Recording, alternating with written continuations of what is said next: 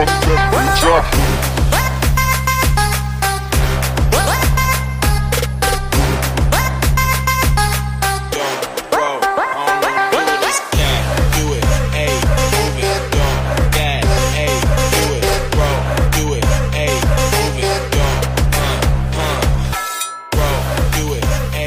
Thursday, everybody. Welcome back to Silver and Black Today in Odyssey Sports, original podcast covering your Las Vegas Raiders. I am your host, Scott Branson, along with my co-host, Mr. Mo Moten. He's a senior NFL writer at Bleacher Report. And also you can catch his Raiders work because he's a columnist writing about the Silver and Black on sportsnot.com. You can also catch him on Select Fridays, on TNT, True TV, you name it, he will keep it up. If you follow him on X at Mo Moten, M-O-E-M-O-T-O-N, you can follow all those appearances and all that stuff. So make sure you do that. You can also follow me on X at LV Gully. The show is SNB Today. Mo, listen, a couple things happened this week so far since we last talked to everybody on Tuesday. Number one is, this morning I'm writing for Sportsnet. I'm working like you are. We're just kind of chopping away. And I see this thing about Terrion Arnold, of course, the cornerback that I loved and thought, well, boy, if the Raiders pick him in the first round, that'd be great. They, of course, went to Brock Bowers. In an article, in an interview, I should say, Terrion Arnold said this. I want to say this because they were talking about the fact that he went to the Lions. And the Raiders came up because Terrion Arnold said this, and I'll read the quote so I get it right. Oh, by the way, if you don't already subscribe to the show, can't forget that. Make sure you subscribe to the podcast wherever you get your audio. If you're here on YouTube, please hit the subscription button and that notifications bell. We appreciate that. Okay, it says, quote, "The Lions knew that the Raiders were a possibility," Arnold told the Next Round podcast this week. And then Arnold continues and says, quote, "And actually the Raiders coach, they called me after the draft and they were like, hey, we actually had a coin toss between you and Brock Bowers. It landed on him." And I was like, oh, wow. Okay. So that's what Terrion Arnold said. There was a press availability today with Chip Kelly. I keep calling him Chip Kelly. Champ Kelly. Thank you. The CH, the IP, no AMP. Champ Kelly, of course, who now is he's an assistant GM there now under Tom Telesco, was asked about it. And he kind of chuckled and said, well, I'm not going to have any comment on that and blah, blah, blah. We're happy we got Brock Bowers. So you saw the fan base on social media go a little ape, especially those people who don't like, or I shouldn't say don't like, were disappointed or thought maybe the Raiders shouldn't have taken Brock Bowers and gone a different direction. You also had national media, which is not going to be a surprise to Raider Nation out there, kind of pile on and say, this is how terrible the Raiders decided their draft. This is how they decided how to draft in the first round.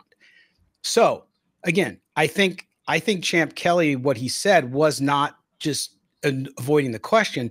My feeling in watching it live as I did was Champ Kelly's like, yeah, don't be ridiculous. Right. And I know, Mo, you had a strong opinion on this because you posted on it as well. But what do you make of this? And tell me your thoughts on CoinGate.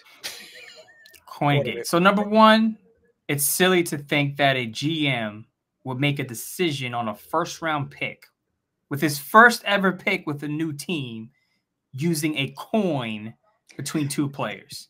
That is ridiculous. Tom Telesco has been drafting for 11 years before he got to the Raiders. You mean to tell me a 12-year experienced GM is panicked because the quarterbacks went early or his guy went off the board before he thought he would, and he's going to flip a coin to decide who's going to be the Raiders' first-round draft pick at 13? Give me a break. That's the surface of it. It's silly on its face because we all know if English is your first language, most of us have heard the term or phrase, oh, it's a coin toss between this and this and that. If you're making a serious decision, you're not actually literally flipping a coin to make the decision. If you're making a frivolous small decision, as I used the example on the X, I said if I wanted to choose between drinking apple juice or drinking iced tea in the morning, yeah, I may flip a coin because it's not a serious decision. But if I'm picking where to live between New York City and Philadelphia, I'm not flipping a coin for that. I'm just saying that it's a close decision. Now, if we want to dig deeper into this discussion, I'm seeing these takes to say the Raiders, because there wasn't a quarterback on the board, the Raiders panicked and picked Brock Bowers. So this coin toss discussion is more than just, you know, a misinterpretation of a phrase, of a figure of speech. It's aimed at the Raiders to say this Raider team is still incompetent when it comes to drafting players in the first round. Now, the Raiders wear that label because Cleve Farrell, Damon Arnett, Alex Leatherwood, we get it. So they've been the butt of jokes with their first round picks in previous years. But as I said, since the passing of Al Davis, the Raiders have picked first-time GMs, Reggie McKenzie, Mike Mayock, Dave Ziegler, right? This time they went with an experienced GM because I think Mark Davis is tired of being the butt of all those jokes. So he went out and got an experienced GM who can handle these situations. So again, this is aimed at poking fun at the Raiders and saying, "Oh, look at the stupid Raiders! They're making their picks based on a coin toss." Ha ha ha! You know, that's what it goes back to, and that's what I'm fighting against. That, yeah, I understand the previous picks have been whiffs and blunders, but this is a different GM, a GM who's experienced, way more experienced than the previous GMs, and you're not making those serious decisions based on a coin flip. Right, and I kind of sense that maybe this might be your column. I don't know, but so it's on the face of it, it's ridiculous. Okay. Because I know there are some incompetent people. We talked about the Falcons situation and them drafting Penix, and that is a fair criticism because you're like, what? And you can question Terry Fontenot because what are you doing? In this situation, also, I read the quote as I did to start the show. Not only a phrase, like you said, you know, to flip a coin is a phrase that you use for a lot of different things, and you use it in general. Number two, the important part too, I think people miss with this, Mo, is this was a coach.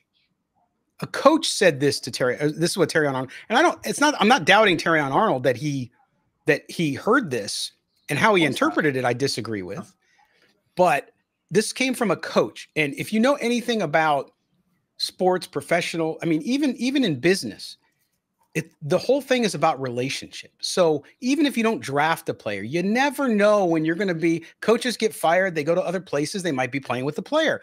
So you're going to tell them something that makes them feel good about not being drafted by the Raiders because you probably were telling them up into the draft, we really like you. If you're there, we might take you. You know, there's a good chance we'll take you. You're telling him this on the phone because it was one of the options they maybe had. Okay. So you have that. So what he said to Terrion Arnold, whoever this coach was, we don't know who it was not a GM, was not Champ Kelly, the assistant GM. It was a coach. So yes. And we are members of the media, Mo, and we have on our websites that we work for great content. But we also, there's stuff that websites jump on, to your point, to try to make somebody look good. It definitely will generate clicks.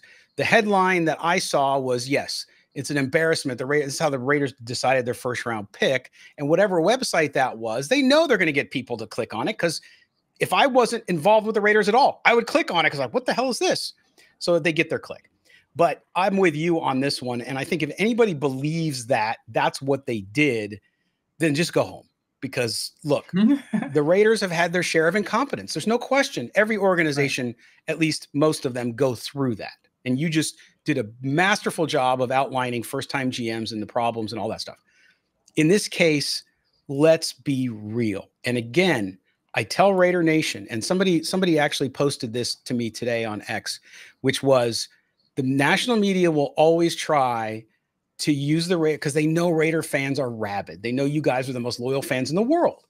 So they're going to pull the buttons and trigger on a story like that because it's sensational. So after we talk about it today, I'm done with it because I think it's just crap. He was asked about it. As I said, Champ Kelly said he just laughed it off. His reaction, you can go watch it. It's up on x.com, the press conference, or on YouTube. You can watch what he said about it. He just didn't justify it with a real answer because it didn't deserve one. The problem, Scott, I don't want to say problem, but the thing why I think it generated a lot of discussion, because I wasn't going to comment on it because I was just like, oh yeah, coin toss. I get the phrase, right? I've heard the phrase a bunch of times already in my lifetime. And I just kind of brushed it off.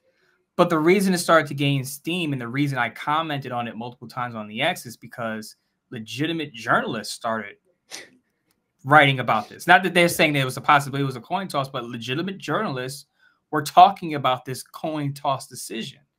And when you have legitimate journalists posting or putting the coin toss question in the headline, fans are going to start asking questions. Did they really do a coin toss? Did this really happen?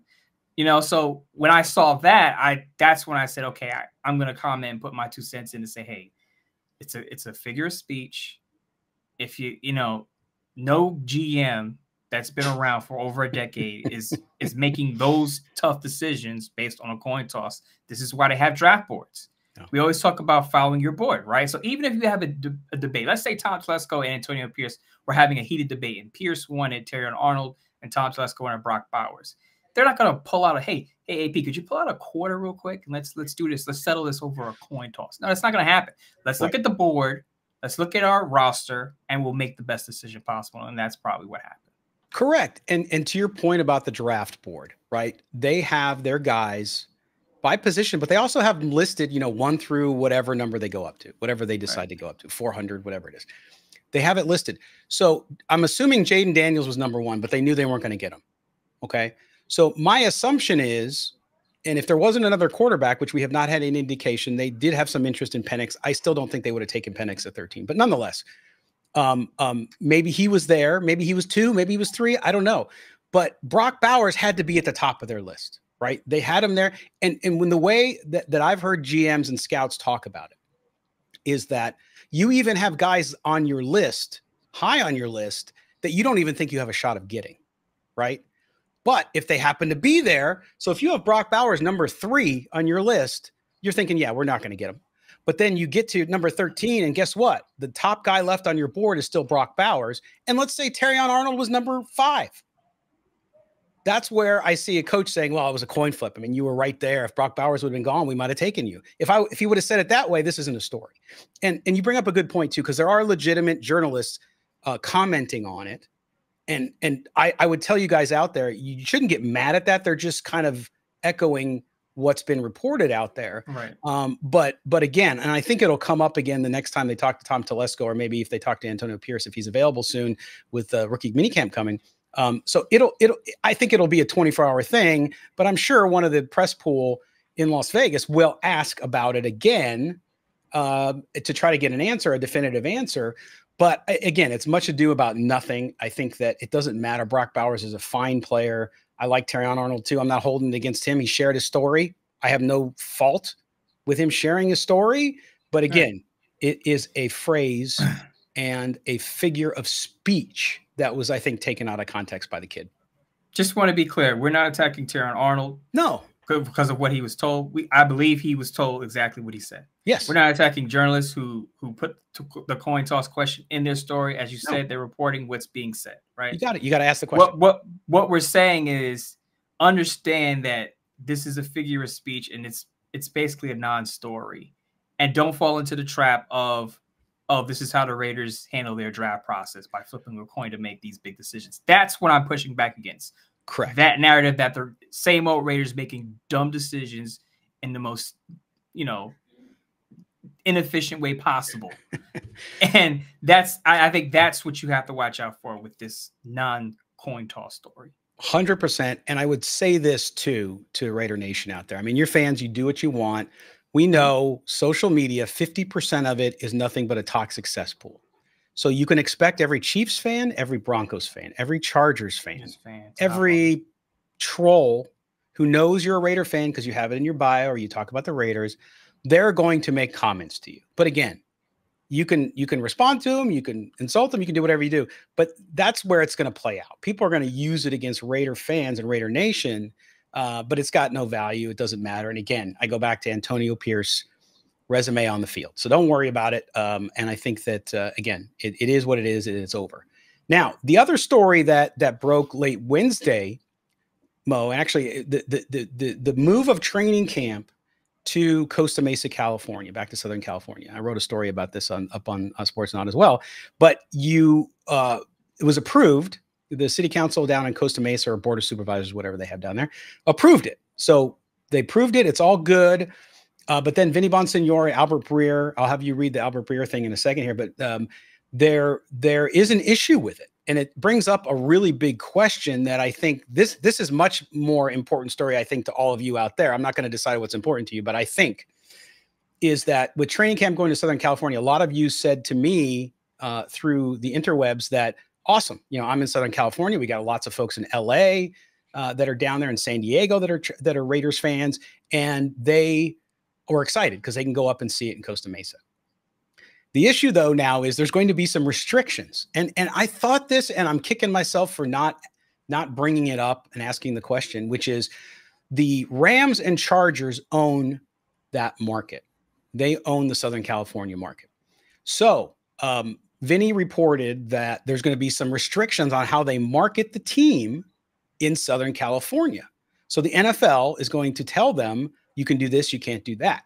Albert Breer kind of gives some more details. Mo, tell them about that, and really the big issue that here, which I think worth talking about because it has to do with the fans out there.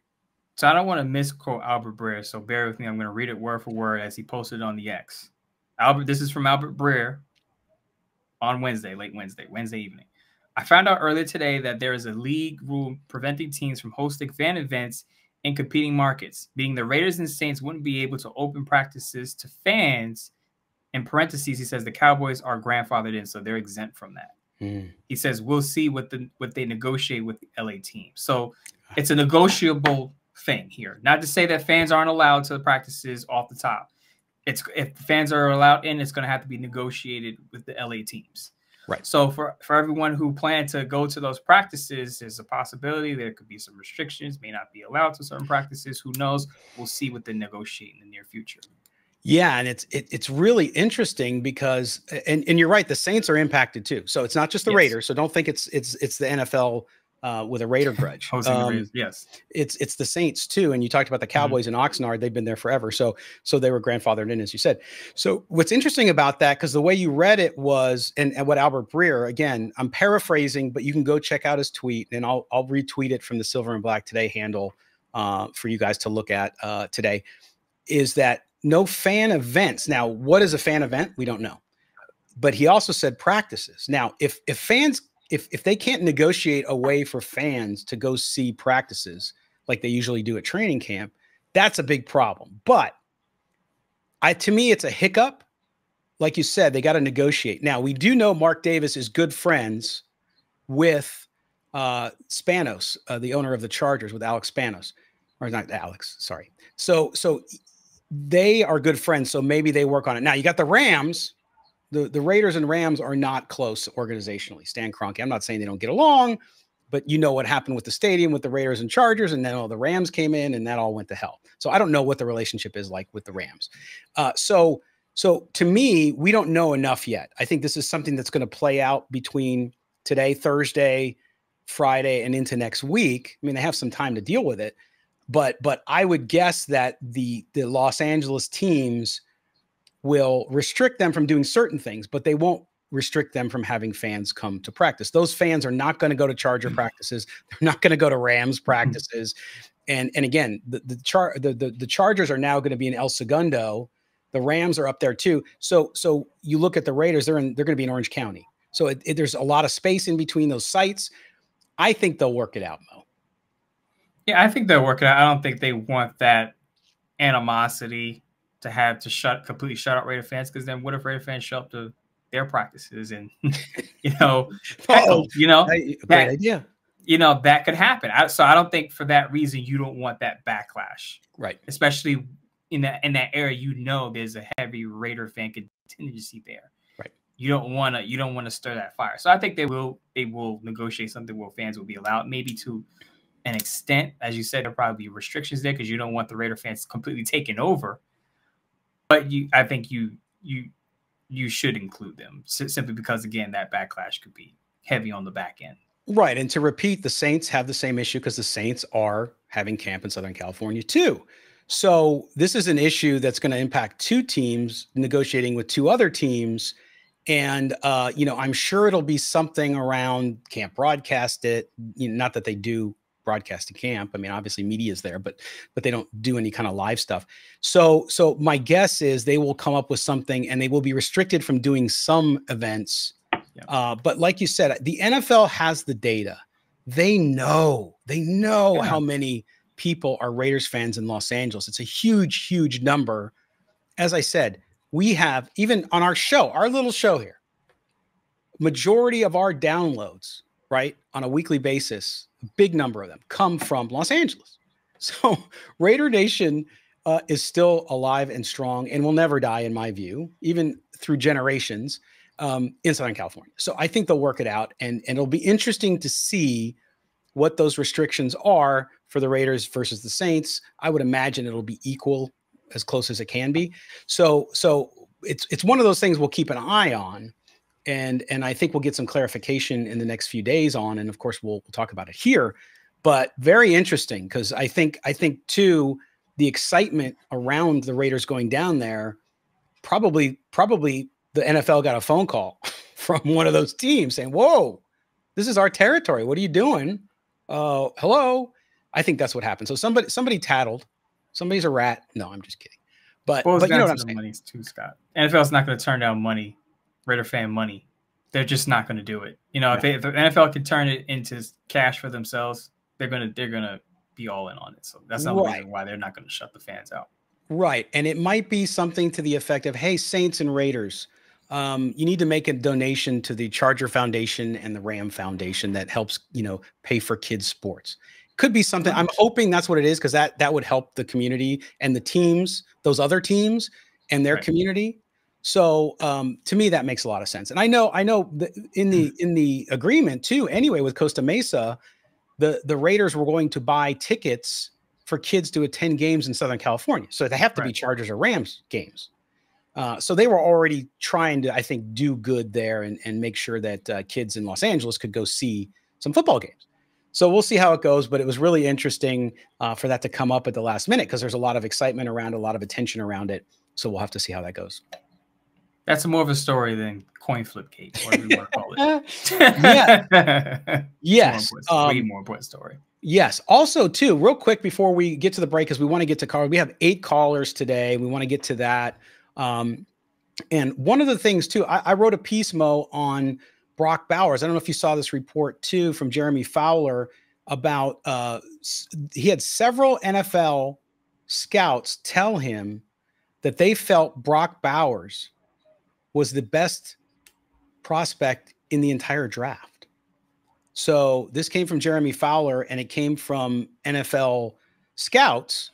And so for those of you who are still on the fence with Brock Bowers, I mean, they had the one person, and this is what Fowler said, is that they had him ranked higher than Caleb Williams and Marvin Harrison Jr.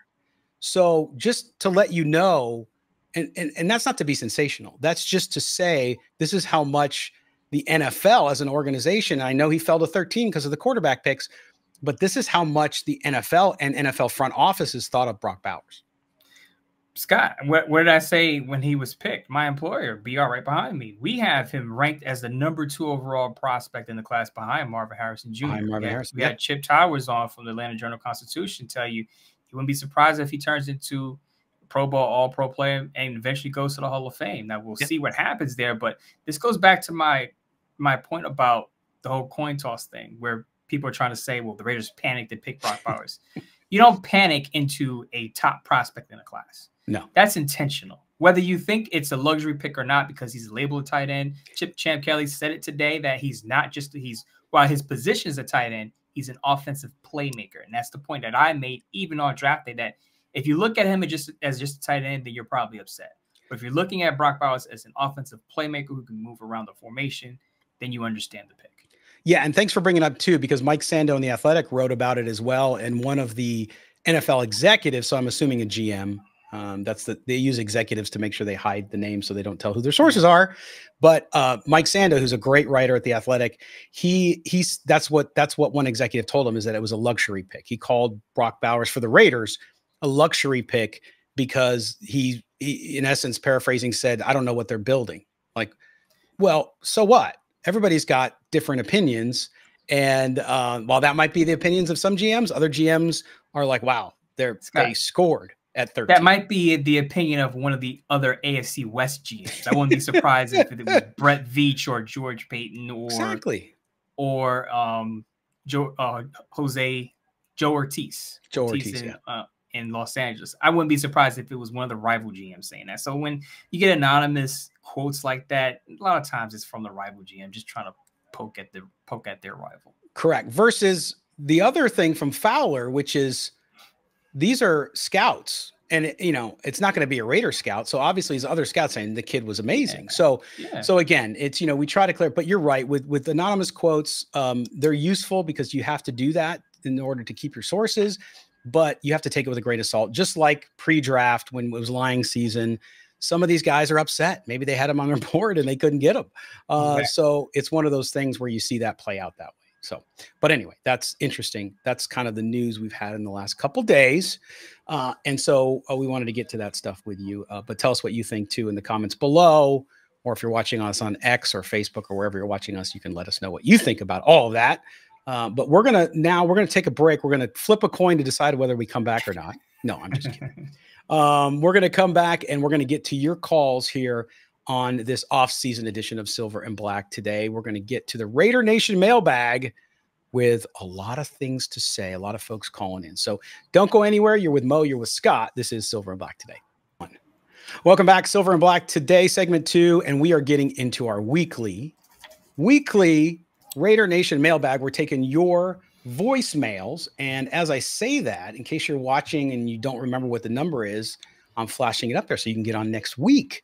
702-900-7869 is the number. 702-900-7869. I'll leave it up there for a few minutes and I'll put it in the description below. So if you're watching us after the fact or you're listening to us, we will have it in the description of the podcast and the video so you guys can always find access to it, as well as the latest and greatest journalism magic from Mr. Mo Moten.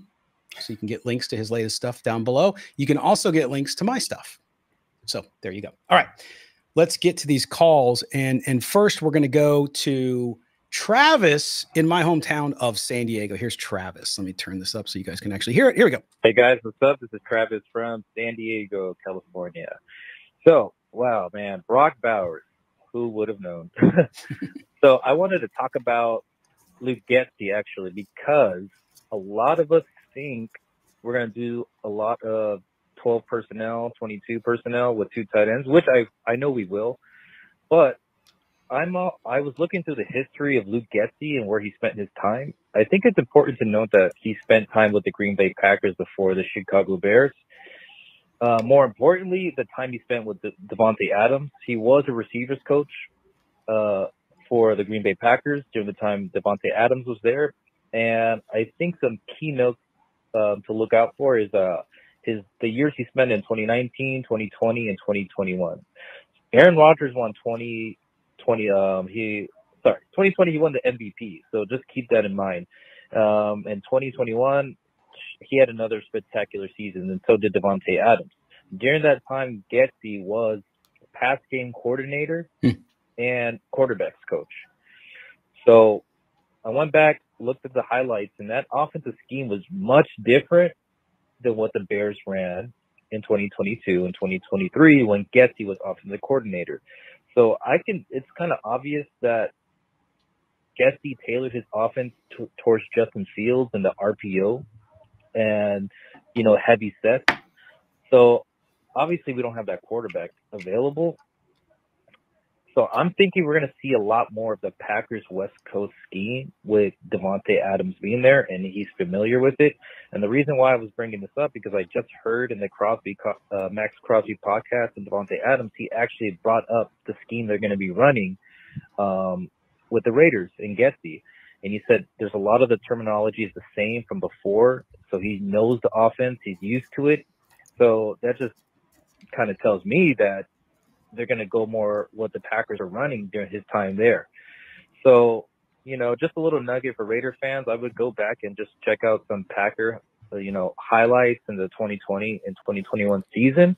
Not saying we're not going to see 2 tight end sets, but I think we're going to see a lot more what Packers ran during that time, because I think that's what more Getsy's familiar with.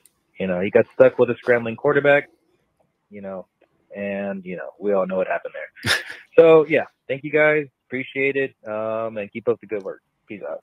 Travis, what a call. That's a great call. I mean, Did his research. Yes, he did his research and noticed some really good things. And Mo, he brings up, now, of course, Getsy ran through a couple different positions with the Packers before he became the OC down in Chicago. But what can we learn? Is he got a point there as far as the quarterback? Because it's true. When you have a different quarterback with a different skill set, the Raiders don't have a highly mobile or running quarterback. They have Minshew, who is a little bit functional mobility, but obviously Aiden O'Connell is not. So what do you make of that, and what Travis's point is there? So a couple of things here. You talked about Luke Getsy as a passing game coordinator. I just want to note that even if you're a passing game coordinator, it doesn't mean you completely run the passing game offense. Some passing game coordinators, and if you can read back with Packers fans, they talked about Luke Getsy running the third down offense, and I think it was Stenovich running goal line offense. So they had their passing attack, as far as a play calling perspective, split up. So different coaches handled different situations. One coach handled third downs. One coach handled goal line situations. One coach handled, early downs. So it wasn't all Luke Getsy. I just want to make that clear. When you look at Luke Getsy's track record as a passing game coordinator with the Packers, he wasn't making all the play calls for the passing game. That was divvied up among the coaches. That's number one. Number two, he brought up Aaron Rodgers having an MVP year, which is correct. Aaron Rodgers did have MVP years in that stretch with Luke Getsy there. But it wasn't like Luke Getsy turned Aaron Rodgers into an MVP. Remember, Aaron Rodgers had won 2 MVPs before Luke Getsy got that position. So I want to make that clear, too, that I see people saying, well, Aaron Rodgers was MVP when Luke Getsy was a passing game coordinator. He was already an MVP player before he got there.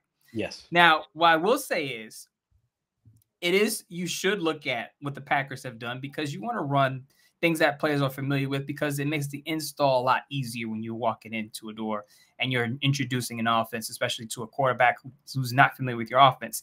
It helps that your star wide receiver knows the offense. So that's a check mark there for me.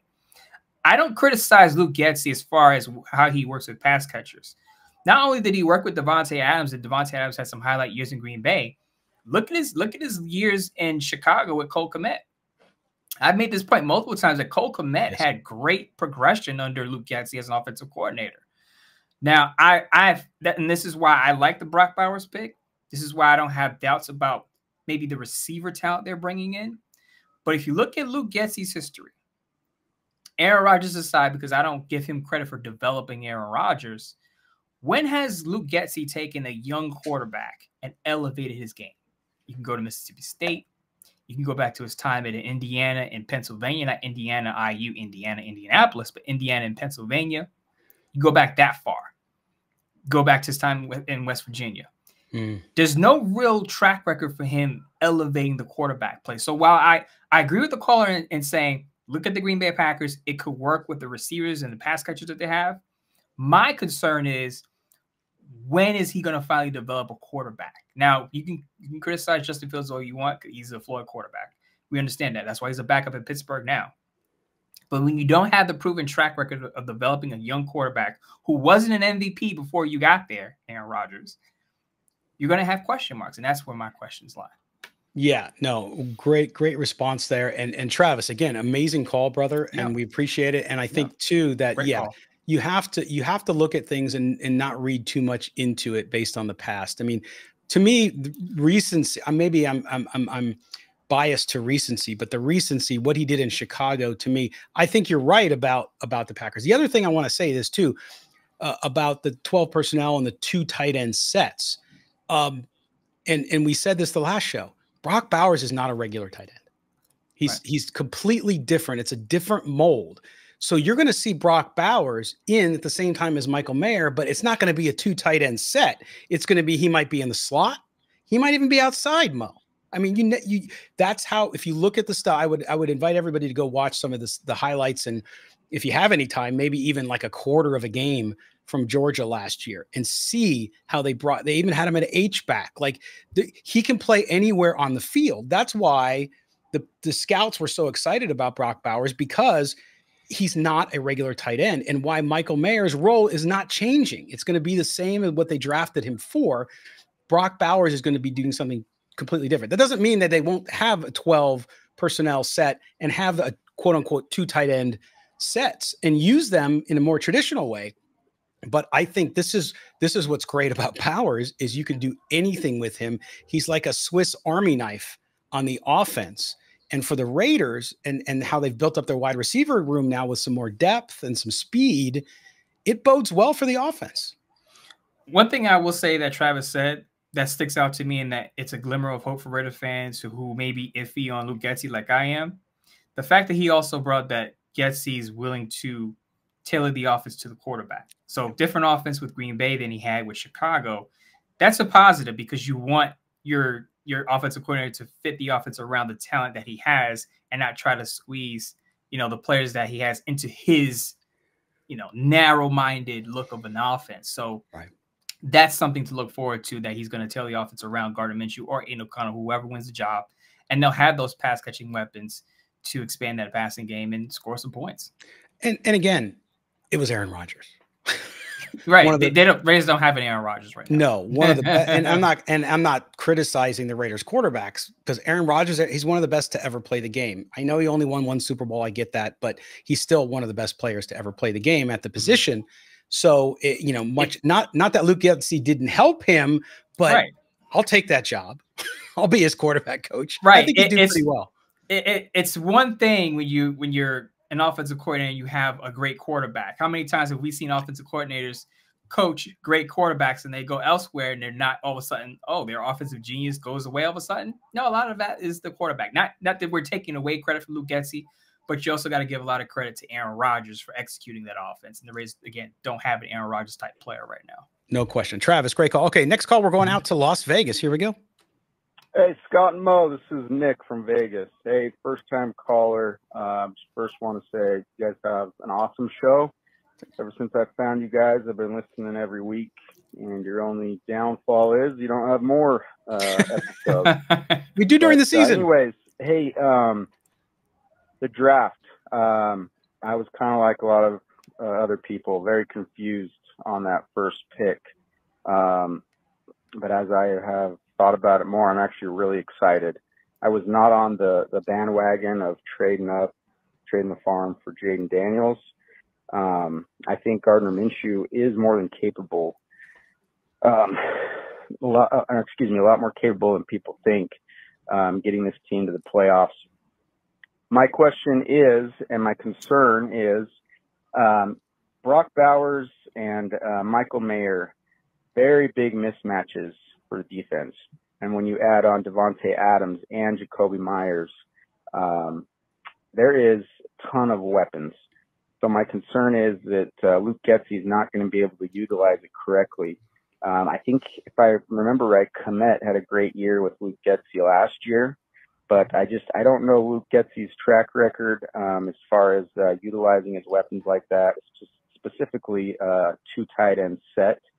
So just curious what your thoughts on that, but otherwise I'm very excited, and I think Minshew and this offense could really take these guys to the playoffs with this defense. So thank you guys. Appreciate it. I'm out. All right, Nick in Vegas. Nick, good call there too. Call. And Mo, one point I want to make about this too, because you and I both, when Luke Getsy was hired, and look, the guy does, you got to give him a chance. Okay. Number one. Absolutely. Number two, though, we said it was just kind of like okay, not real excited. We have doubts. So he's got every opportunity. And I think what Nick brought up there was that, boy, they have a lot of weapons on offense now, right? We'll talk about the offensive line in a second, but they have weapons. So if they get good quarterback play, whether it be out of Aiden O'Connell or Gardner Minshew, whoever wins that battle, okay, if they get good it doesn't have to be great quarterback play. It has to be good quarterback play, getting the ball to the weapons, okay? Then to me, yes, I don't think there's pressure on Minshew or on O'Connell or even as much on Pierce. I think there's a lot of pressure even going in on Luke Getsy because there's not a lot of excuses there. Maybe quarterback if they both don't perform well, but I doubt that both these quarterbacks will just crap the bed. I think they'll do fine. So this is something you've said before, which is like, okay, Luke Getsy, I mean, you're going to have to come in and instantly, I say instantly, you're going to have to show that you know how to use these guys. If not, you could be a one and done guy. I said it the night that they drafted Brock Bowers. This puts a lot of pressure on Luke Getsy simply because you can look at that offense on paper and say, on paper, this should be a decent offense, assuming the quarterback play is serviceable, right? Mm-hmm. You got Brock Bowers now. You got Michael Mayer, who you traded up for in the second round last year. You got Devontae Adams, who's still a top wide receiver. Jacoby Myers had a pretty good year as number 2 last year. Trey Tucker's your speed in the slot.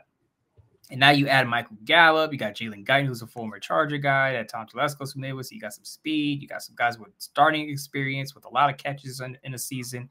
You got all of these playmakers. If you can't put more than 20 points on the board like we saw last season, your seat's going to get hot really quick. And they're going to say, well, you didn't have a great quarterback, but you had all these playmakers and you didn't do much with it. So to me, the pressure's on Luke Getsy. And I will say this about Gardner Minshew. This is my one fear about Gardner Minshew, right? I said Gardner Minshew is a low-end starter, bridge gap spot starter guy. Let's keep in mind, while last year he got the Colts close to the playoffs, let's keep in mind who was the offensive coordinator with the Colts or the offensive play call, Shane Steichen. Shane Steichen was the guy who got Justin Herbert to break rookie records. Shane Steichen was the guy that got Jalen Hurts to the Super Bowl, helped that offense, the Eagles offense, get to the Super Bowl. Jalen Hurts signs this big contract.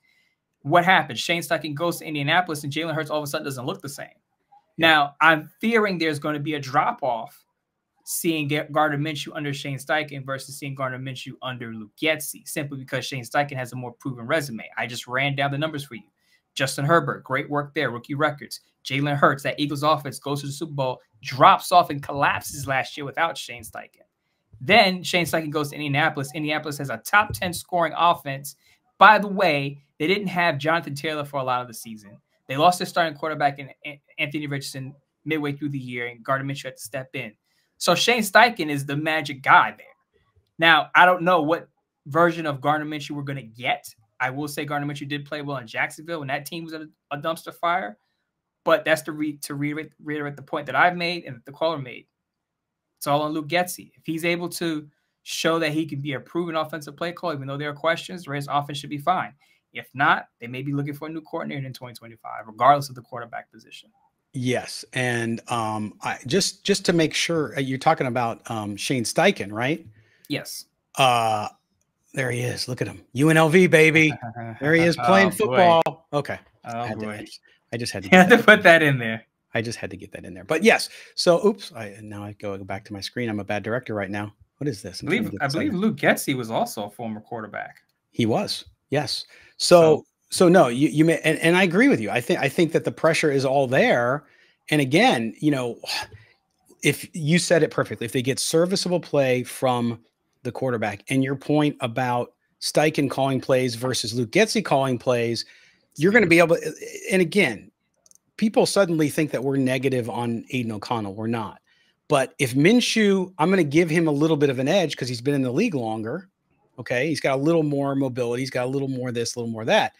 So if O'Connell wins out, different story, different quarterback, play calling can change a little bit. With Minshew in there, you know what you got. You saw it, to your point. You saw last year in Indianapolis. If Minshew goes out there and it's not working at all, what's the difference, right? And that's what you're getting at. Is what's the difference? The difference isn't Gardner Minshew. The difference is the play caller.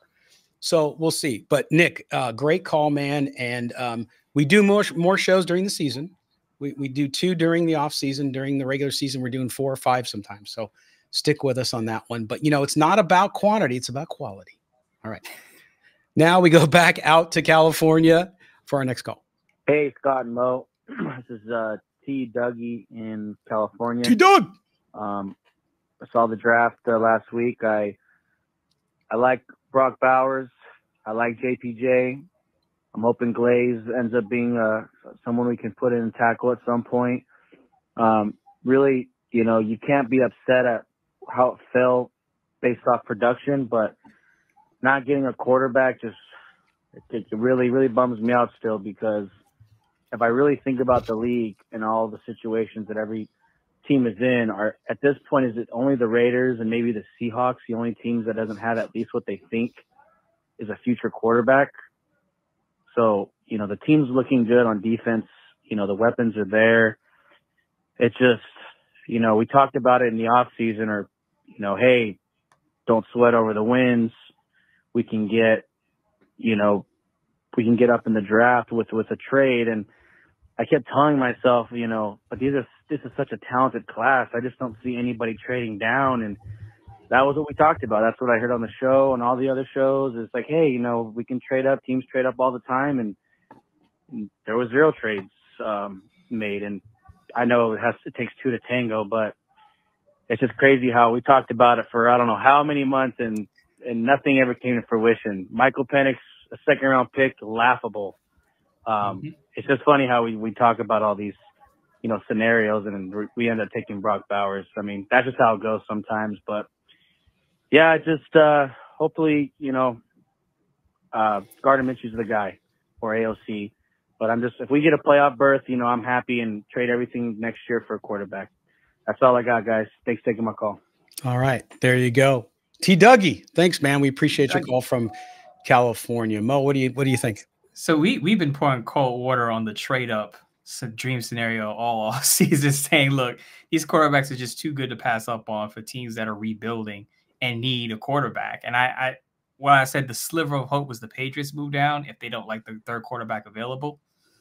And the Patriots came out and said that they didn't get a serious offer, in their opinion, for that 3rd spot. So maybe teams weren't willing to offer the farm to move up. Maybe there were offers, but none of the Patriots really liked. The Patriots probably said, we'll start the conversation at 3 first-round picks, and teams probably weren't willing to offer that. I think it was Nick, our second caller, said he wasn't in favor of moving up for Jayden Daniels and selling the farm, and I guess a lot of teams agreed with Nick, our caller. Yeah. But I understand T. Dougie being bummed out about the quarterback position, but what I will say is that even if, worst case scenario, let's say the Raiders are stuck in this purgatory where they have 7 to 9 wins and miss the playoffs, right? At least you know you have a roster that's built to win now. You just need to get the quarterback right. Now, if you're in a situation where you're like, all right, we built this roster. We got a top 10 scoring defense. We got Devontae Adams, although he's on the other side of 30. We have offense with all these playmakers. Brock Bowers, Trey Tucker got some speed. You know, Zeus is coming on. Let's say Zeus has a good year. Our offensive line is solidifying itself. You just need to get the quarterback in there. And they're going every offseason, they're going to be quarterback options. Whether it be free agency or the draft, there are going to be quarterback options. And there's already talk. I know this is early discussion, but there's early talk that quarterbacks aren't going to go as high next year as they did this year. So there'll be a chance for the Raiders to maybe move up a few spots and not have to sell the farm and to get a young quarterback with some promise. Maybe Cam Ward. You know, who knows? I'm just throwing out a name. But I think the Raiders will have a better shot at getting a young quarterback if they want one in next year's draft than they did in this year's draft. Yeah, and I'll say this too. He did bring up a good point, and I'm not trying to throw gasoline on the fire here, but he was, you know, bummed out that it seems like every other team has a franchise quarterback except the Raiders and the Seahawks. Well, I would argue the Browns don't. Deshaun Watson has not come close at all. The Titans aren't sure. I mean, the Titans went all in on Will Levis, but we don't know. If Will Levis face plants this year, the Titans are drafting a quarterback. If Daniel Jones doesn't look good this year, the Giants are drafting a quarterback. Correct. So there are a handful of teams that, while they went all in with their quarterbacks, I could see them pivoting to a new quarterback if their quarterback struggles this upcoming season. Correct. I mean, look, one of the most touted quarterback draft picks of all time, Trevor Lawrence. There's question marks. He regressed terribly the last year. So, and then the guys that went out this year, yes, they drafted their quote unquote hopeful franchise quarterback, but we don't know how Caleb Williams is going to do. We don't know how Jayden Daniels is going to do. So I say that just to tell T. Dougie, we don't know how they're going to work out. So when we get to week 8 of next season, we'll see how many teams have a quote unquote franchise quarterback. Derek Carr, New Orleans. If the New Orleans Saints don't do well, I could see the New Orleans Saints going in a different direction at quarterback. Even though they gave him a no trade clause, they could still cut him like the Raiders did and save about $30 million as a post-June 1 release. Remember, the Saints have drafted developmental quarterbacks in the last 2 years. They drafted Jake Hayner last year, and then they drafted Spencer Rattler in the 5th round this year. So Derek Carr's situation may be a little, unstable. Absolutely. Too. Absolutely. Great call, T. Dougie. Okay, now we're staying on the West Coast, but we're going up to the Pacific Northwest to Orlando in Portland.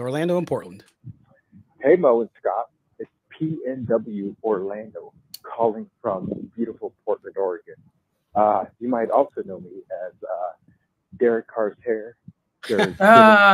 Yeah. And, oh boy, Garoppolo. Where you been? Too many to count. So Where you been? I digress. So haven't been listening for a while, haven't called in a long time. I wanted to call in to call out something, and that is what I'm terming Mo's waiting to exhale moment. So what I mean by that is I've noticed that every time Mo, if there's a take, if there's something he doesn't like from Scott usually, but a caller, he'll do one of these. And usually mumble something under his breath. I can't, it's a little discernible. But yeah, Mo's not good at hiding his feelings. Okay, with that said, I had a question for you guys and a waiting to exhale take for Mo. The question is, with now with Bowers and with Mayer at tight end, and also Harrison, people forget about him, but he's a good one too. What do you think this is going to impact the Raiders having a fullback? I'm going to assume that maybe we don't have a fullback, or they don't have a fullback, because I could see Mayer in that position sometimes with Bowers in. Be really interesting to see if they also go a triple tight end set. Because like I said, Harrison's good. Man. Keep an eye on that guy. All right, here's my waiting to exhale moment for Mo, and it's basically this: haha, Thayer Mumford. Despite all the slings you send to this man, he is it. The coaches believe in him. A lot of us in Raider Nation believe in him, and I'm excited for him next year in his first Pro Bowl season. All right, boys, that's it. Really excited for next year. Good draft. Appreciate all you do. Scott, one last thing. Never got my shirt. 5'9", 150. Don't know where it is. I'm sure it's in the mail a year later. But that's terrible. But yeah, never got my shirt. So we'll see if maybe it shows up one day. But appreciate it all. Have a great day. All right, man. You did not get, okay, that sucks. Well, first we'll get to his comment in a second, but the shirt, I'm going to send you extra stuff. Reach back out to me. Change your handle on Twitter to Aiden O'Connell's mustache. Right? I think that's your next one. I mean, or Gardner Minshew's hair, mullet, whatever you want to call it. But dude, I am sorry. We had a shirt issue when we were giving out shirts last year, and I thought we got everybody taken care of, but dude, I'm sorry about that. And then Mo, tell him why you hate everything I say. That's funny that he's very good at picking up people's mannerisms. Yeah. And when he brought up the exhale that I do when I don't like a take, it's so true. I didn't think about it. I guess it's just one of those quirky things that you have when you don't know you're doing it. But it's funny how he picked that up and was able to point that out, because I know I do that, because it's kind of like oh boy, now I gotta go into this. I gotta answer this in the way I have to answer this. Raider fans may not like it, but and it's good to have you back. Before I even get to the comment, it's just good to have Derek Carr's hair is back.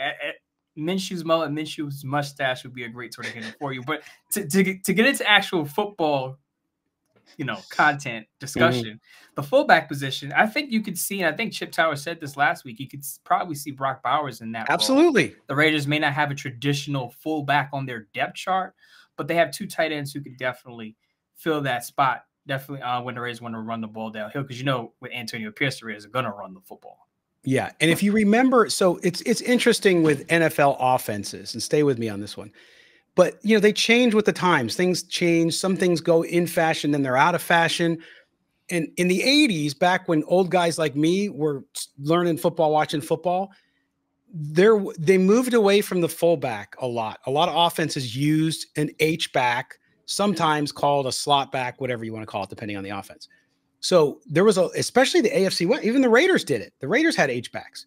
So what you do is you swap out, and to your point about what Chip Towers told us about Brock Bowers, is I can see them, and that's why we talked about him being the Swiss Army knife. Because, you move away from the fullback, and I love fullbacks, but they're just not it right now. Some teams have them. Of course, the Raiders have had them. John Gruden was a guy who was going to use a fullback. But now with Brock Bowers there, and you say, well, he's going to catch the ball. No, he does it all. So I think you'll see, and they might even have another guy that comes in at H-back too on the roster, or somebody they sign in camp to play that position, and then you don't have to have a fullback. So to me, it was a great pickup there. And I think that it's something that you'll see him do. And that's foreign to people because H-back hasn't been a thing in the NFL, but it's starting to slowly come back. Also, shout out to Harrison Bryant. You know, he's not in a lot of our discussions because we're spending so much time talking about Brock Bowers and Michael Mayer. You know, Derek Carr's here brought up a good point about Harrison Bryant. He had some good plays with the Browns this past season. He catched the football. He could also block. So he'll be involved. You may see 13 personnel with him in there, and he'll be able to contribute. Maybe not to the level as Mayer and Bowers, but he'll definitely be involved in the offense. Yes. So Orlando, by the way, that's his name. Orlando, I'm going to take care of you, dude. If not, I will come on the air here and shame myself in some. And I'll give a big exhale for Scott for missing if he doesn't do it. Orlando will call and say, "Hey, finally got my stuff. I'm not only going to send you a t-shirt, dude. I'm going to send you a bunch of stuff. I'm going to leave it as a surprise, but please get in touch with me again, man. I can't believe you didn't get it because we had about 6 or 7 people who were in that position, and everybody else was good. Never heard from anybody else that they didn't get their stuff. So please reach out to me." Great call from Portland. Hope you're doing well up there. Orlando. Shout out to Orlando for showing up again on the scene. Right. Now we're going to the Lone Star State. We're going down to Texas for our next. We're all over the country. I love it. Here we go. Hey, what's up, Scott? What's up, Mo? Obi-Wan Raider calling in Obi-Wan from Humble, Texas. Just want to say, love the show, guys. Keep it up. And this has been a refreshing draft. It looks like it was a draft that was actually well managed. Alexa, shut up. Alexa, shut up. Really don't have too many gripes about the draft other than Atlanta screwing us out of our quarterback. I'm really want to see that Air Force kid, Trey Taylor, the Jim Thorpe Award winner, nation's best DB. I really like JPJ. He reminds me of Richie Incognito. He's going to be nasty. He's going to be so nasty. I can't wait for the season to start. I saw that little tweet that Alt put out there saying he wants to whoop Max Crosby's ass. He does not know what he's getting himself into. Max Crosby's going to eat that kid for lunch. At any rate, thank you guys for what you're putting out there, for the hard work you're doing for Raider Nation, keeping us all informed. And go Raiders. I give the draft a solid A-. I can't fault them for not getting a quarterback. There's nobody there to get. And they didn't do anything stupid like drafting Spencer Rattler in the first or second round. He wasn't that type of talent. And they did pick up a quarterback as a UDFA. Past regimes would have drafted a quarterback. They'd have probably drafted Spencer Rattler in the first damn round. So it's refreshing to see somebody with Tom Telesco and Pierce righting the ship. We have a direction we're headed, and that's refreshing to see. Obi-Wan Raider, and I'm out. All right. Obi-Wan Raider down in Texas. Appreciate the call. Very good stuff. And yes, I think he's right. And it's funny because I still have questions. We have questions on Luke Getsy. I still have questions to see how Pierce is going to do with a full season. But I agree with him, Mo. I think for the first time since you and I have been doing the show together, and even before that, I feel like there is a direction and it's palpable. You can see it. You know, Gruden talked about stuff like that, and Josh McDummy talked about it, but it never really played out. With this one, with the draft, with the free agents, it all seems to fit in with exactly what they've been saying. So Josh McDaniels' plans usually play out in the preseason, and when they got to the season, it would just go to down the toilet. Like if you remember, the Raiders were like preseason champs. You know, they went undefeated one preseason, and you're thinking, okay, they have a direction, and get to regular season, it looks all discombobulated. With this team, and I said this on draft day, the reason why I like this draft class over previous draft classes is there's a identity. This team, and Antonio Pierce set that identity when he took over last year for Josh McDaniels. And now it's continued into the offseason where the Raiders are getting physical football players, Brock Bowers, JPJ, right? And they also, when they did take a chance for some of the picks that may be more projects, they're physical. I wouldn't say physical, but they have the physical tools. So they have these, they can run a 4.3, high 4.3s, or they have ball production.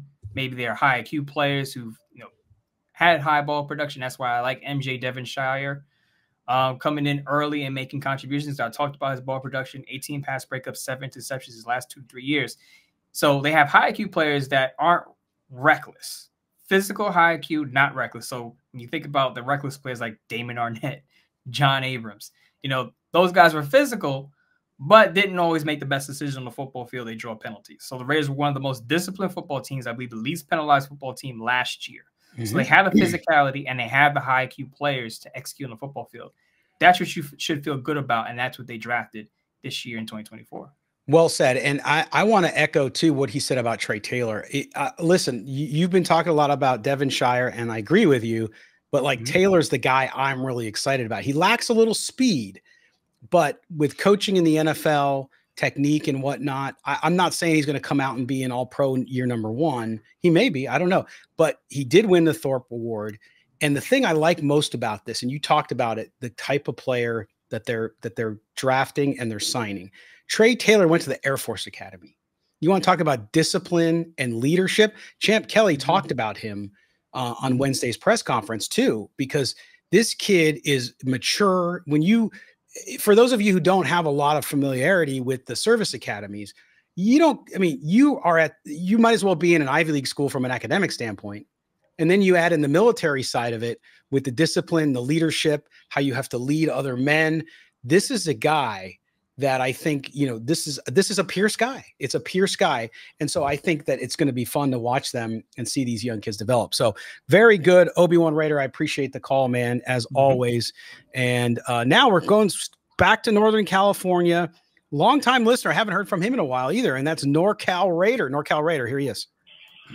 Hey, Scott. Hey, Mo. This is NorCal Raider out of Woodland, California, north of Sacramento. I just have a couple. I was just thinking a couple of things, with this draft, that we just had. We chose best player available. I think that philosophy is pretty good because we have an experienced GM, and for a long time, even we had Renji McKenzie and the guy from the Patriots. I can't even think of his name right now. The guys were all like GMs. They were kind of like, they were more of a personnel. They weren't really. They didn't understand the draft concept. And I think the best player available draft mentality is a really good thing because if you go back to many, many years ago, back in 2004, like if we would have chose the best player available instead of picking a tackle like Robert Gallery, we could have chosen because we were going based on need. We didn't go by the best player available. We could have gotten Larry Fitzgerald or even gotten I believe the guy from the Lions. Megatron. I can't even think of his name either. Calvin Johnson. Yep. We could have got Calvin Johnson or one of those players and or even Eli Manning or one of those guys. So I think the philosophy of just being aggressive and going out to getting the best player available. That's going over need. I think that's a big deal. I always want to allocate money into my offensive line the most because that's the most critical thing. And then everything else. And then from there, you could just build. So hopefully we continue with this philosophy. Like even a couple of years ago, when Herbert got drafted, we could have even drafted some of those quarterbacks coming out. We should have replaced, our existing quarterback or at least planned for it before we cut ties. And now we're kind of in a situation where things are kind of up in the air. So, but if things go well or things go 50-50 this year, next year, there's not a lot of teams that have quarterback needs. So we might have a chance to get a quarterback for sure in the first round. But that's all I got to say about that. Keep pushing, guys. Good job. All right. There you go. NorCal Raider. Good to hear from you, man. I appreciate that very much. you calling in. But good points, Mo, as usual. And that's what I was saying to T. Dougie, who was kind of bummed out that the Raiders didn't draft the quarterback. While you may have to sit through a year of, hopefully not, hopefully the Raiders go to the playoffs. But if they don't, and they're stuck in this, again, 7 to 9 win range, and they're in this middle ground, which nobody wants to be in, because you either want to bottom out so you can get the quarterback at the top of the draft, or you want to be a playoff team. If the Raiders are stuck in this middle ground, I think next year could be the year that they can get their young quarterback, because as the caller said, a lot fewer teams will need a quarterback next year than this year. So the Raiders will be able to move up, or maybe able to stay where they are if they're in the middle of the draft, or maybe they could stay in that 13 to 17 range and draft a young quarterback. You know, who knows? Free agency, a quarterback may hit free agency. I know there's going to be a lot of talk about Dak Prescott. He's going to be the big name because he's coming up into a contract year. His contract expires after the 2024 season. So just like Kirk Cousins was the big name who moved, Dak Prescott could be the big name who moves next year. But I would, if I'm the Raiders, I'd still, regardless of what they do in free agency, I would want to draft the quarterback, because you want that long-term player who's going to get you set for a decade or more. Correct. And the other thing to think about here too, and you kind of touched on a little bit earlier in the show, Mo, was the fact that the Raiders addressed a lot of needs this year. I mean, they still have some open spots. They need to figure out outside cornerback and some of that stuff. But if their draft class, if they did really well on their draft class, if JPJ does what people think he does, if DJ Glaze comes along and is at least a good swing guy, and Thayer Munford Jr. performs and gets better and has a high level, and they answer, he's our right tackle, and everybody else does well, and the quarterbacks do okay, then suddenly you're in that position next year where it's like, yeah, we finished 8-9, or we finished 9-8, and we're picking 10th, but now we were on the cusp. We lost 3 games by less than 3 points, whatever it is, right? So we'll see how the season plays out. But then you're like saying to yourself, we just need a quarterback. We need a guy who's going to come in. So guess what we do? We can trade up, or we trade with another team who's looking to dump a quarter. I don't know. But to your point, you then are in the position where the glaring need to get us to the next step would be a quarterback. And then you can trade draft capital because you've done well in this draft. You've done well in free agency, and you can then go for it, right? Like some of the teams did this year. Right. And I think that would be the consolation prize of being stuck in this middle ground. But you would say, okay, if not for below average or just average quarterback play, the Raiders have been a playoff team. Oh man. But the rest of our roster is pretty much set. We'll see what happens at cornerback and right tackle. But you could say, well, most of the roster now, you may lose some players here and there for agency, but you'll have some money to, replace them. Linebacker maybe, but I think Tommy Eichenberg is going to be the guy after Robert Spillane or Divine Diablo, moves on. So you'll have a roster that's ready to compete right away. And then, as you said, you could just say, okay, we don't have that many needs, so we can roll the dice on trading up or using draft capital for quarterback, because we've already filled a lot of our needs. We already have players who are ready to start now. We just need the quarterback. Right. And again, too, you look at the Raiders contract situation, you got a couple big ones. Of course, Davante Adams gets massive next year. I still think they'll restructure it. I think he'll do that, especially if they can have a good season. They might even do it before the start of this season. So you look at that, and so this is where you want to be in the NFL, Mo. You want to have as many young guys that are performing and role players that you brought in as free agents that are not making a ton of money.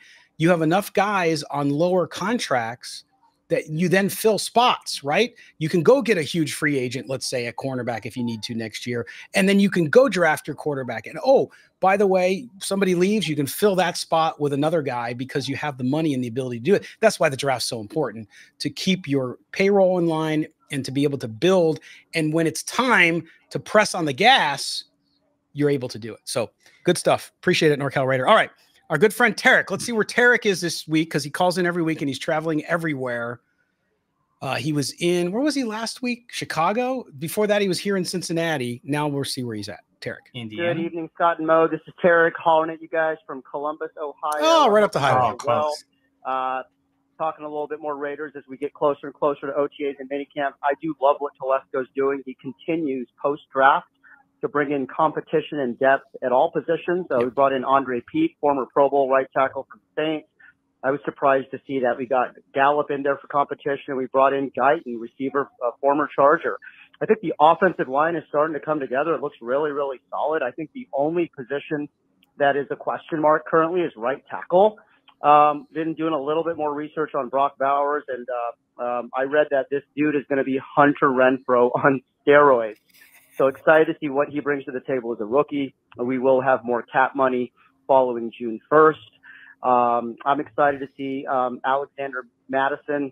Keep forgetting about him, the big back we brought in from Minnesota. Wonder how he's going to do paired up with Zamir White. And I think the only question mark is really in a quarterback heavy conference is AOC or Minshew. Obviously, that's premature. I mean, especially when you're putting in a new offensive system. I guess it's whoever has the better camp. So I'm curious what you guys' thoughts are on those two quarterbacks, because that seems to be the only missing piece. And realistically, again, premature, but what are the expectations going to be? How big of a leap can and will the Raiders make? I do think they're going to be substantially improved.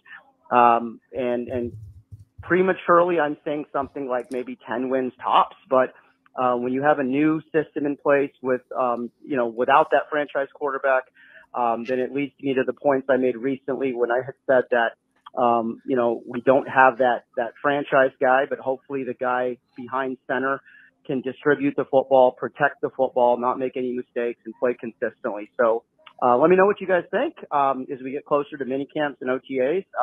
Looking forward to your guys' show this week. Have a wonderful week, and I will talk to you guys later. Over and out from Columbus. Go Raiders. Bye-bye. All right, there's Tarek. Always good, positive energy from Tarek too, which you can get it over the phone even. I appreciate that. The only bone I have to pick with you, Tarek, is don't compare Brock Bowers to Hunter Renfrow. Hunter Renfrow was a 5th-round pick, and yes, he had some great moments for the Raiders, but they're not even comparable. But I get what you're saying. Anyway, Mo, listen, it's a good question, and I'm summarizing here, but how good can this Raider team be is a good question. I think we're going to see the defense continue to grow and get better. Now, you got the one question at cornerback. We'll see how it goes. But I have every faith in Patrick Graham and the roster they have and where they've filled spots in. The offense, we talked about it, all the tools. To me, the huge question marks and how this team will do and where it will go are Luke Getsy and the quarterback position. Well, Scott, I will say if Hunter Renfrow did take steroids, he might look a little like Brock Bowers. I'm just saying. I'm just giving that. Hey, Hunter was part of this show for a year. He was on our show for a year every week. I love the guy. I'm just saying. No, in all seriousness, I'll get to the quarterback question because Tarek wanted our opinion on the two quarterbacks, and I want to make this clear again. I mean, you probably said this 50 million times. We don't dislike Aiden O'Connell on this show. I actually think the quarterback competition is going to be a spirited bout. I think it's going to be close. Yes. I don't think you're going to know who the Raiders are going to start at quarterback maybe until the last week of preseason. I think that battle's going to go down to the wire.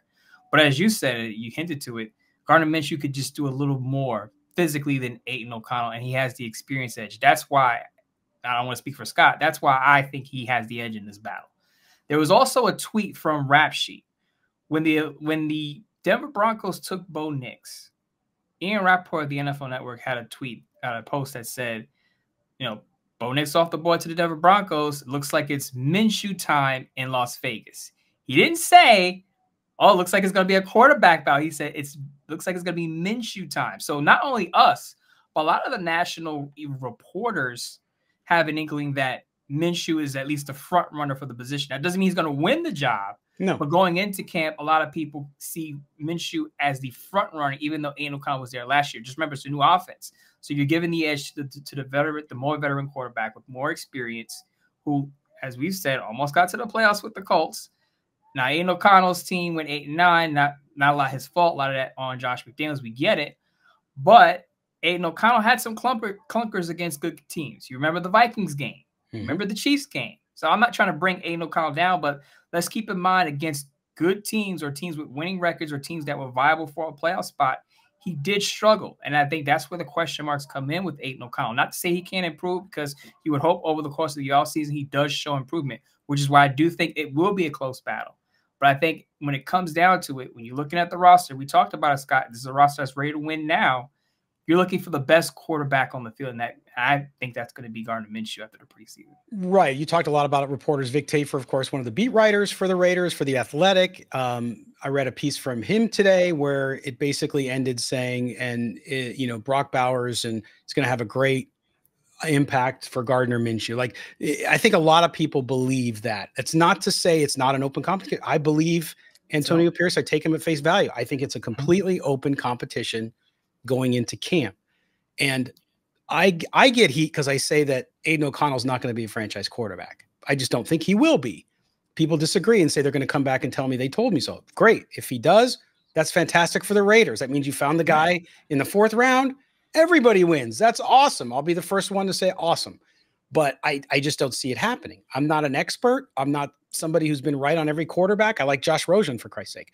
But I will say, based on what you just said, I think Minshew has the edge. Doesn't mean he's going to win it, because Aiden O'Connell could ball out. Him and Luke Getsy could find magic. You never know. But it's going to be fun to watch it in camp and to see who the best quarterback will be for this Raiders team to use all those weapons. All right. Thanks, Tarek. Appreciate it. All right. Our last call of the night, as always, is our good friend Jacob in Fresno. Friends. Hey, and many midtown mote. This is Jacob from Fresno. What's up, guys? Woo! That was a rough one. Had to almost take a breath there. How you guys doing? Good, Jacob. It's the middle of the week, as always. I don't know why I'm saying that, but I am. Anyway, I wanted to talk a little bit about what you guys went through on, was it Monday or Sunday? Monday show? Tuesday show? The show you did earlier this week.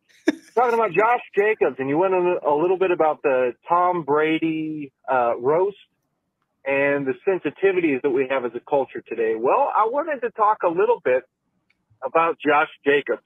I go back and forth with this because part of me is like, yeah, what's your problem, Josh? Why can't you be a little bit nicer to the fans? But then I see the whole other side of, why can't our fans just treat Josh Jacobs like he's, I don't know, a human being? Maybe. Because, I mean, we were pretty ridiculous to him. I wasn't, but, I mean, collectively, Raider Nation, we were pretty brutal with a guy that we claimed to want on our team.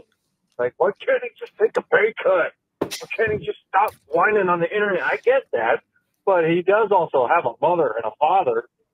I get that, but he is also a human. The guy wants what's best for him. That makes sense. I mean, he's going to just try and have a good career. Try to do that.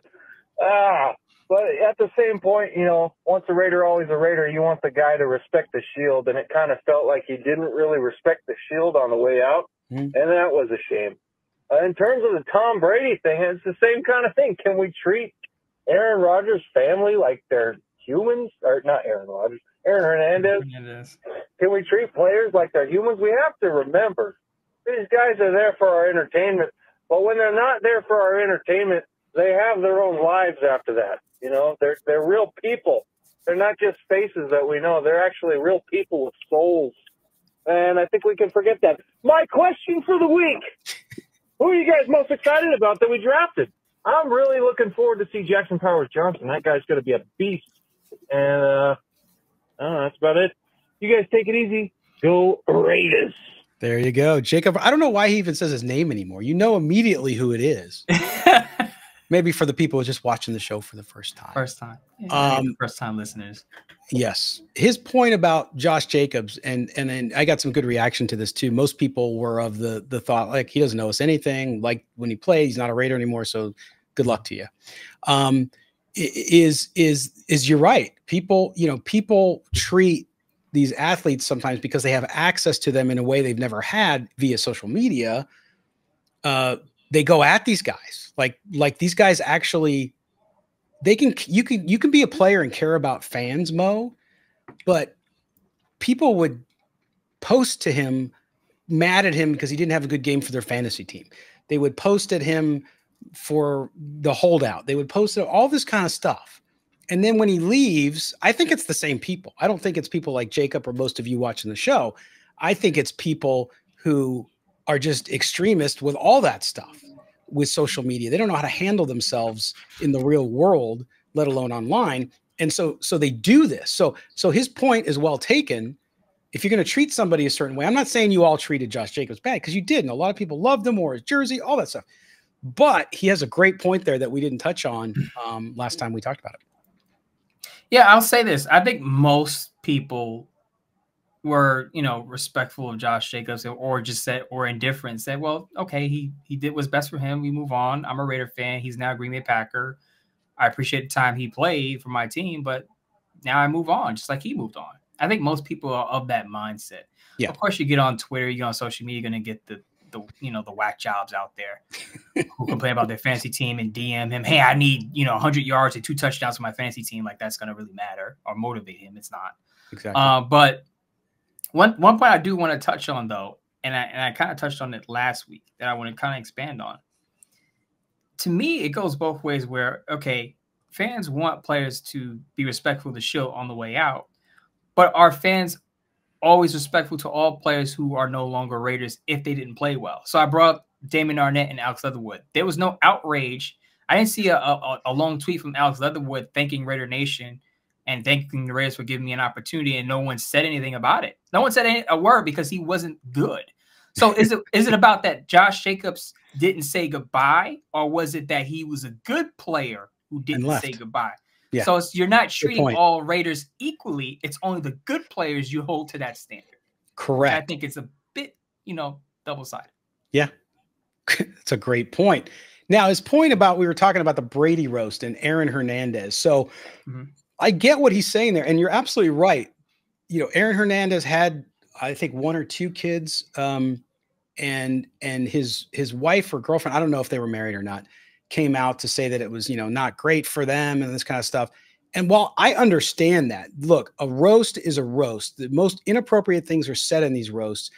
And yes, but remember, his children have to walk around, and they could turn on ESPN and there's a 30 for 30 on Aaron Hernandez about how he killed people. So I'm not excusing it. I just think, though, that yes, are there things that cross the line? There probably are. But we're also in a society today, and I'll get on my soapbox for like 2 seconds, where the most crass stuff is acceptable. So I'm not defending those jokes, but I'm saying I'm not surprised by them, nor should anyone, because I can walk in a grocery store and I'm sometimes I was in a restaurant, real quick, sorry, quick story, with my kids. We stop at a little restaurant to have a burger, and there's these other, like, I'd say early 20s, I call them, kids sitting next to us, and they're dropping F-bombs and they're talking about stuff, and it's like, look, I don't care if I'm in a bar where there's adults, but that kind of stuff is acceptable in society today. Like, they don't even bat an eye, right? I see it from teenagers. I see it all over the place. So again, not excusing it. And I think you have a great point, Jacob. I really do. But I think that's indicative of where we are as a culture right now, is a lot of that stuff happens. It's acceptable. You see it on TV. I know Netflix is a paid channel, but nonetheless, you see it everywhere. You see it on regular TV more than you do. When I was a kid, they couldn't curse on TV. They couldn't do this. And now you see people butt naked on TV. So there you go. My main point of that is that just because it's allowed doesn't mean it's okay. So like you, Scott, I'm not okaying, the jokes about Aaron Hernandez and his family. They didn't have to cross that line. Right. But there are a lot of things in today's world that people don't have to do, and it's done. And you just kind of have to just roll with the punches, fair or not. Whether it's fair or not, and I was saying you should be subjected to that. But if you know that a roast is going to happen, I would just do my best to tune it out. Now, kids are going to run into other people that may poke jokes and stuff like that. Or your dad was mentioned on the roast. They can't escape that stuff. But such is life. When you have a father who was a celebrity and NFL player, well known, that's what comes with it. And unfortunately, things that he did are now going to rub off on his children, which they had nothing to do with. So I think of all of this, I feel sorry for his kids. Absolutely. Absolutely. Sins of the father. It happens all the time. Again, not an excuse or not okaying it. Because again, I think you can go too far. I like comedy. I like crass comedy. I thought some of that roast was fantastic, but I thought, when you start using that joke over and over and you're going back to, it's like, okay, all right. Now these guys all write their own stuff, so they don't know what other people are writing. But my point is that you have a situation where, again, what's acceptable and what's not anymore. I mean, listen, on this show, especially on YouTube, we get some of the craziest comments. You don't see them because I moderate them because they are so crazy and out of left field. And I'm not talking about telling me I'm wrong or I'm stupid or whatever. I can deal with that. It comes with the territory. Personal attacks. But personal, and I'm not talking just, I'm talking personal attacks that cross the line. Look, you got a show here with a white dude and a black dude. I get stuff, I get racial stuff. I get jokes about our appearances. I get things like, I bet your wife is this, and I bet you're this. And look, it happens, and it's terrible that people would even think to do that, you know, but it happens. So again, that's where we are, unfortunately, but I appreciate Jacob calling it out because I think it's worthy of discussion. And it's good for all of us because we live in the culture. It's good for all of us to think about it. We like these guys. We respect them. We root them on. And so, but as Jacob said, they're human beings. They have a soul. So just remember that when you get mad because a guy fumbled or a guy threw an interception, like you can be upset about it, but there's no need to make it personal. Or when a guy has an opinion on a sports show and you don't like his opinion and you want to stalk his address or talk about his family or something like that, just remember that guy or woman has a family. Yeah. And we're not even close to the level of celebrity as athletes. Yeah. But Scott, I don't tell these stories on air, but when I criticize Raiders for certain things and I tell people I'm not here to help you believe in the Raiders. I'm not here to wave pom-poms for Raiders. The only thing I owe you as a sports writer, as a sportscaster, is my honesty. I'm going to be authentic. Good or bad, I'm going to be authentic. Right. And sometimes when I'm a little more on the critical side, you wouldn't believe some of the messages I get. I'm not here to cry on my soapbox, but no, I understand with the job that I have, that comes with it. I'm a human too, and I understand it's not what I want to see in my DMs or my messages or my emails, people trying to, you know, figure out where I am or where I live, my family and stuff like that. But I understood when I took this job, what comes with it, right? So when you marry a football player or a sports athlete, you got to understand what comes with it. Now, the kids that come along didn't sign up for that. No, they were just brought into this world. And that's why I said, going back to this roast and Hernandez, I feel bad most for the kids because they're just brought into the situation not knowing, okay, now I have to deal with this at school or if they're older at work once they grow up. That's what I feel sorry for. Yeah, and listen, again, I know how you guys all feel about Tom Brady, even though he's going to be an owner of the Raiders. And I felt bad for him. You know, one or two divorce jokes. Again, he's got kids too. And I know nobody's crying for them because they live in a lap of luxury and all that stuff. But that too, like I felt uncomfortable because it was used so much. And again, he's got kids and you can say, well, they're not watching the Netflix special. They're younger or whatever. But you know what? Now we all have phones. We have phones. These kids see stuff because guess what? All those bits from that thing were put into TikTok and they were put into Instagram. So guess what? The kids are going to see it. All right. So I'm fortunate. My parents stayed married. I wasn't part of a divorce, but I know people who were.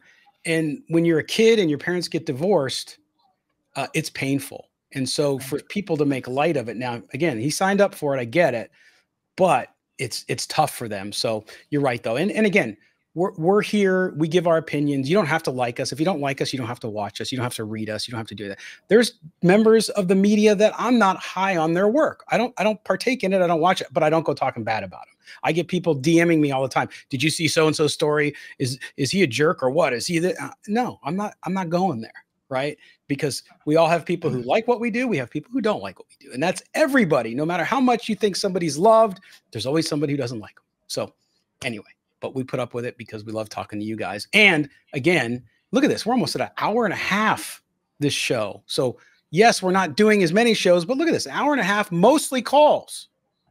So we appreciate it. And Mo's a little under the weather too. So he gamed up. That was probable coming into the show. Probable.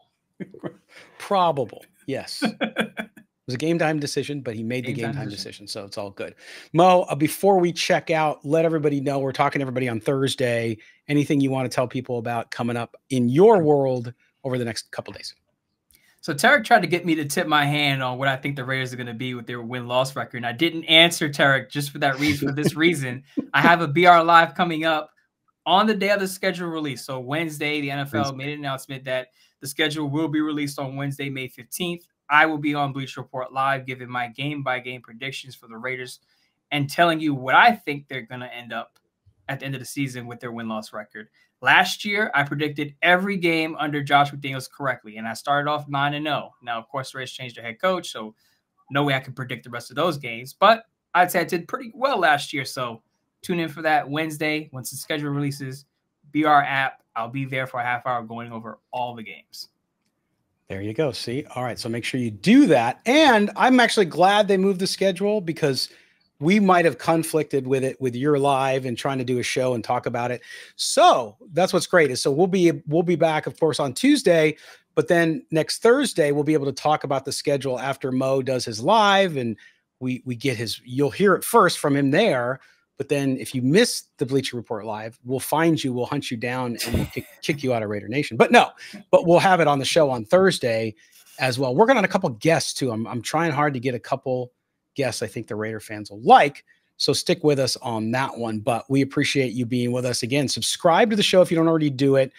We usually don't go an hour and a half, but man, there was so many great calls. I mean, there was not a bad call today, Mo. And not that we get bad calls anyway, but man, just you guys impress me. And listen, I know every group of people has idiots and people who don't know what they're talking about. But I will tell you that our listeners and viewers, even in the chat live on YouTube, you can see on the side right now, they have great stuff. They have great knowledge. Even when they disagree with us, they make great points. And man, I love doing these shows. And during the season, we do a whole show where it's just reader mail and stuff like that. So thank you guys for calling in and being part of the show. You make the show better. And don't forget that because without you, we would not be here. So thank you. A lot of our callers do good research. Our first call set the tone with his research on the Packers and their offense. Like that set the tone for that segment. And a lot of the callers, again, doing a lot of research, doing a lot of digging on Brock Bowers, getting familiar with the Raiders players. It's good to see. It's good to hear. Yes, they're all little Mo Motons. No, they're all their own people. There's only one Mo. There's only one Tarek. There's only one Nick. There's only one Obi-Wan Raider. There's only one Orlando Raiders. Derek Carr's hair, however he wants to be called. Everyone individually. Look at that recall on all the names. So good. Gotta like that. See, that's how important you guys are to us. So thank you very much. And I didn't screw up anybody's name tonight. So that's good too, because that's happened a couple times. So we'll be good. But Orlando, don't forget to message me because I'm not only just sending you a t-shirt, I'm going to send you some cool stuff, some other cool stuff in addition to a t-shirt. I should say t-shirts. Man, that's terrible. All right. For our producer, Mike Ravier, for Mr. Mo Moton, I'm Scott Branson. This has been Silver and Black today. We will see you guys Tuesday. Take care of one another and have a great weekend. Bye-bye now.